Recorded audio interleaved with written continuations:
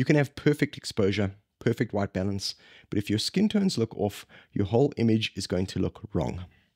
So by the end of this, you'll be able to normalize your skin tones, refine your contrast with perhaps a little bit more precision, manage your saturation selectively, and keep your shots consistent across multiple angles. These are all referred to as secondary corrections. We've spoken about primary corrections already. Now we're moving on to secondary corrections. And they take place after you've performed those primary corrections. So normalizing skin tones, refining contrast curves, targeting saturation precisely, and then matching shots across multiple angles. Okay, so let's start with skin tones, because they're probably the most important part of any correction. You're going to pull up your Vectorscope, you're going to look for that skin tone line. That's that line sitting at around about 10 o'clock there. And no matter the ethnicity of your subject, healthy skin should fall somewhere along that line. So if your trace is off to the side, maybe it's leaning a little bit green or a little bit magenta, that's a cast that you essentially are going to need to fix. You're going to use the hue versus sat or the hue versus hue curves to nudge those skin tones back to where they belong, okay? And if the background colors get in the way, you can also use a qualifier to isolate just the skin, perhaps a power window as well, and that way you don't mess up the rest of the image while fixing your subject's skin tones. Next up is contrast. You've already worked with lift, gamma, and gain in the previous tutorial, but here's where curves can come into the picture. Curves give you much finer control. You know, you can add a gentle S-curve to deepen your shadows and brighten your highlights while protecting your midtones. Or you can add midtone contrast specifically, which creates a little bit of depth in faces without crushing your shadows. Always protect the highlights and the shadows. This is something that's really important to remember, because once they clip, you know, once you push it above the highlights above that top line or the shadows below the bottom line, once they clip, that detail is gone. So you've got to think of contrast as sculpting the image. Subtle moves go a long way in my view. Now, saturation management, this is where things can really fall apart if you're not careful. You've got global saturation, but you can also use really targeted tools. So you can use hue versus sat to reduce saturation in colors that are maybe a little bit too loud. You know, maybe you've got a neon sign that you need to reduce a little bit while leaving everything else alone. You can protect those neutrals, those whites and grays, and the skin as well, because those should stay believable. You can also maybe go in and boost the sky, boost the color in the sky, or for certain objects, you can boost the color selectively to draw attention to, you know, that object. But you always have to keep an eye on your Vectorscope, because if the trace is moving more towards the edges, you know, slamming against those edges, you're clipping the gamut or the color range and you're losing detail. You're going to have to reel it back in. So this is something we're going to look at as well when we kind of go through this in Resolve in a little bit. So yeah, we're going to put this into practice now. First, normalizing skin tones across two different angles. We're going to use the Vectorscope and the curves to keep them consistent. Then we're going to use the curves to add depth with midtone contrast. We're going to be careful not to crush the shadows. And then finally, we're going to try a targeted saturation adjustment. And once everything looks natural and we're happy, then you're going to move on to the next thing, which we're going to cover in the next tutorial, which is shot matching. Okay, so I've got a sequence here. We're going to take a look at a few shots in the sequence potentially, and then I've got an extra shot at the end here that I also want to use for this demonstration as well. For this first shot, I'm going to need to create those 4 nodes for my primaries color corrections. So I'm going to go ahead and do that now. Okay, so I've created those nodes and I've done those primaries color corrections on this clip. And now the first thing I'm going to do is I'm going to show you how to normalize skin tones. Okay, so I'm going to create a new node here. I'm going to just label it skin, and that's the node we're going to work in to normalize our skin tones. The next thing I'm going to do is I'm going to move over to the Vectorscope, and I'm going to make sure that the skin tone indicator is on. So I'm going to go here to the settings, and I'm going to just turn on the skin tone indicator. And you know what I'm also going to do? I'm going to turn on this 2x zoom, and what that does is it kind of just extrapolates or makes the trace a little bit bigger just so it's easier to see. And yeah, it'll just make it easier to see for the purposes of this demonstration. Okay, so now what we need to do is we need to isolate the skin, and then we need to ensure that it is falling on the skin tone line, which is this one over here. So how you'll do that is you would go over here to the qualifier, and you make sure that you're in the HSL qualifier for hue, saturation, and luminance. There's a number of different kinds of qualifiers here, but we're just going to use the first one, the HSL qualifier. And then what you do is you move over to your subject, to their skin, and you can click to select, and you'll see inside the node here, it started to make that selection. And in order to see what the selection is, you need to turn on highlight mode, which is this little button at the top here. And as you can see, it's kind of made that selection. I'm just going to go outside of highlight mode. I'm going to use the plus and the minus droppers here as well, maybe just to add a little bit into this. Let me turn highlight mode back on. Maybe just click there. Just trying to grab a little bit more of this. I don't really want to grab that beard or the hair. So what I'm maybe going to do is grab the one with the minus on it, just click there on the beard, go back to this plus one, click on the forehead, and this seems to be getting to a point where it's cleanish. I'm just selecting some of the other points that I need to, and that now seems to be pretty close to what we need it to be. You could also go in here to hue and saturation and refine it, so you could open it up here under hue. You could also kind of grab a little bit more saturation, which I don't think we need to do right now. I'm going to also just grab this end here and maybe just slide it, make it a little bit kind of a smoother or a feathered kind of transition for saturation. And you can also click and drag inside these to kind of move them around, but I think we were in more or less the right place there.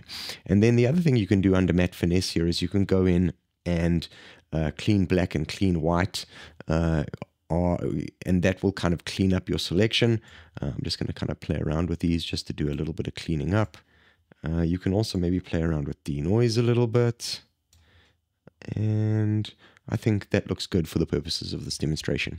Okay, so what we need to do now, you can see, because we're in highlight mode, if you look at the Vectorscope, you can see that the trace is kind of just showing us that skin, and we can actually see that it's leaning a little bit too much towards kind of yellow. We need it to be a little bit more kind of in between red and yellow on this line. And how you'll do that is the skin tones live somewhere within the midtones. So you're going to go into the primaries color wheels here, and you're going to grab this little guy in the middle of the color wheel and a gamma, and we're going to just start moving that over to where it needs to be. Just kind of just going to push it away from the line and then bring it back. And it's not too much of a adjustment there. But yeah, we've basically moved it back onto that skin tone line. And what I'm also going to do is just bring the saturation down a bit and then kind of bring it back. And let's leave it around about 46. Let's turn highlight mode off. And what you can see now is if we Control D, we turn that node on and off, you can see that the skin tones were actually leaning a little bit yellow, kind of green. And that's the change we've kind of made. We've made them a little bit more red, and that's how you'd isolate skin tones. Okay, so I want to actually just show you a few other things, and I'm going to use this clip at the end here, which is actually not part of the sequence, but I thought it was a good clip to use for this demonstration.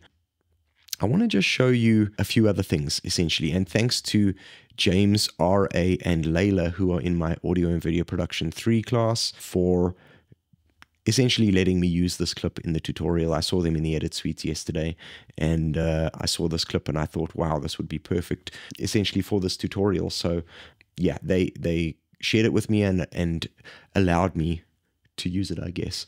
Okay, so as you can see here, I've created these first 4 nodes for my primaries corrections, balance, exposure, contrast, and saturation, but I'm not actually going to do anything just yet. I want to bring up my RGB parade, and as you can see, this shot is very blue. I think it was purposely shot in this way, so I'm not really going to do a color balance or an exposure adjustment or anything right now. And I'm going to move back to the qualifier and move over to the skin, click, and let's turn highlight mode on.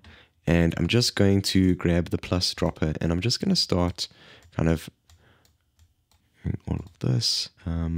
And now what I'm going to do is just play around with hue, maybe a bit with saturation. The more I bring up the saturation, the more I'm going to grab that background. So I'm going to want to bring it back.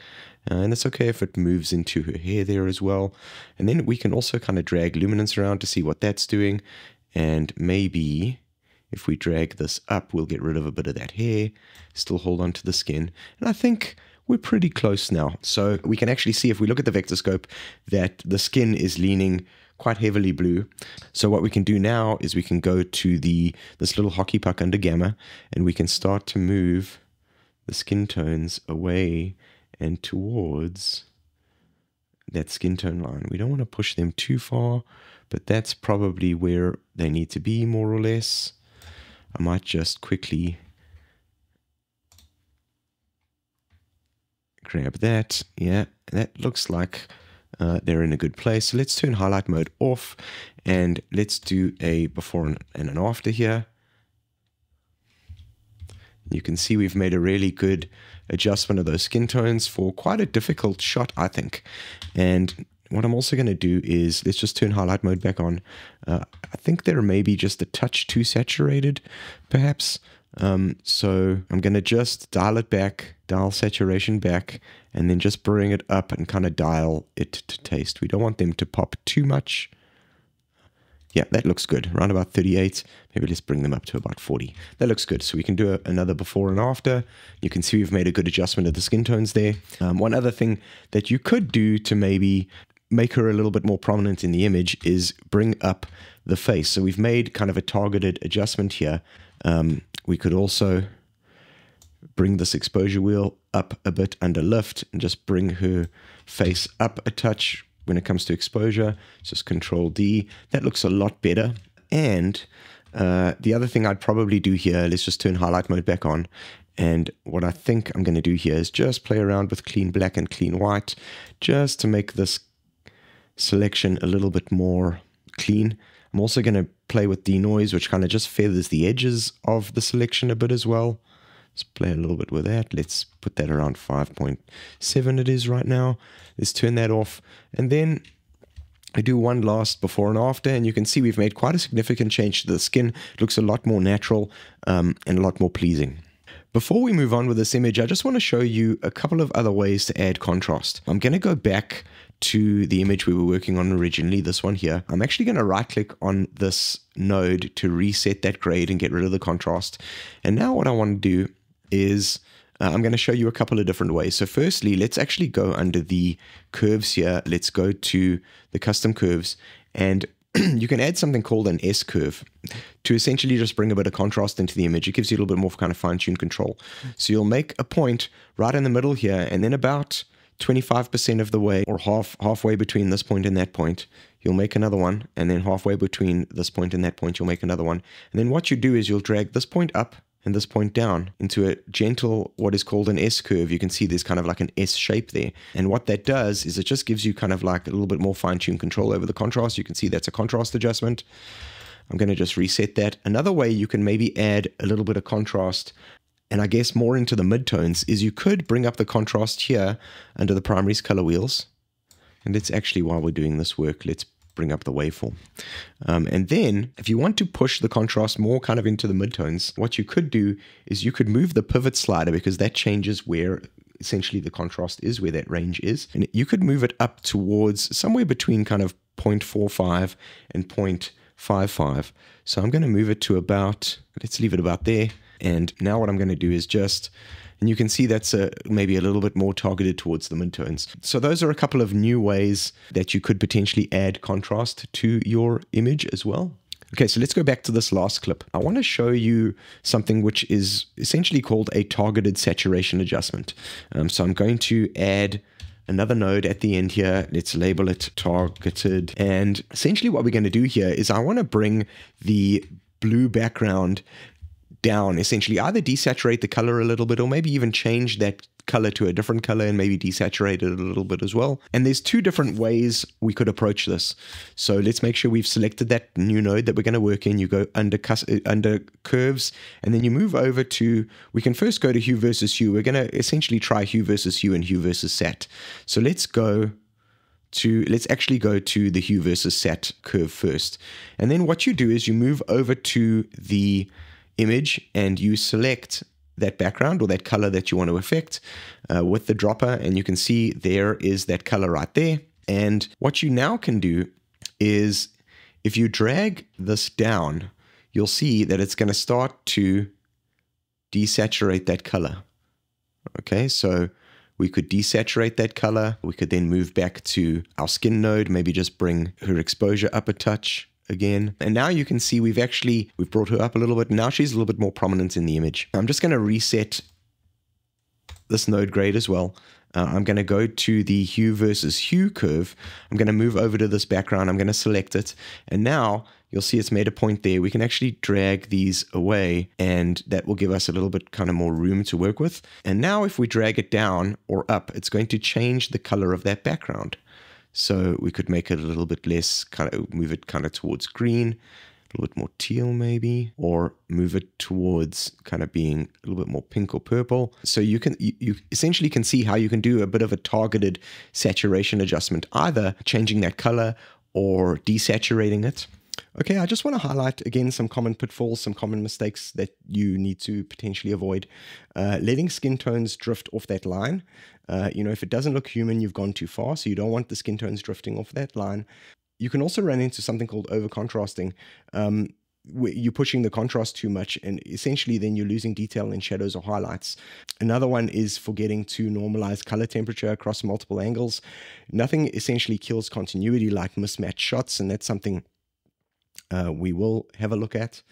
And then, of course, oversaturating highlights or shadows, which makes your footage look a little bit artificial. So those are some common mistakes or common pitfalls to avoid as well. Okay, so I'm going to leave a free resource in the description below, an advanced color correction cheat sheet, if you will.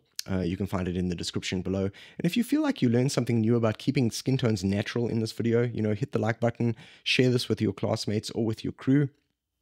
Because next up, we're going to deal with shot matching and consistency, so your entire sequence or scene finally looks like one piece. It's not 5 different cameras arguing. I'll see you in that video.